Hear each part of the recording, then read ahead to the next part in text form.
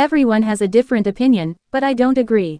Jessi had told her staff she always wanted to meet MC and actor Jonathan Thona, and she recently got her wish when she made her debut appearance on his popular variety talk show, The K-Star Next Door.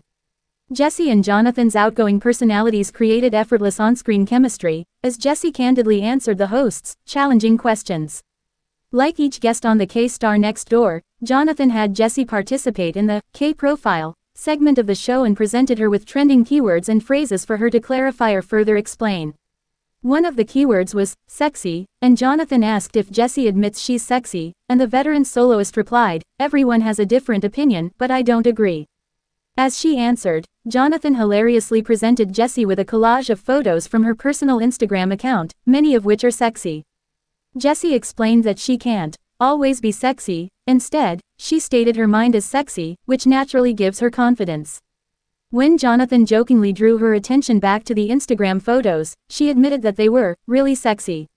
Still, she declared that sexy doesn't mean wearing sexy clothes, again emphasizing confidence and feeling good about oneself.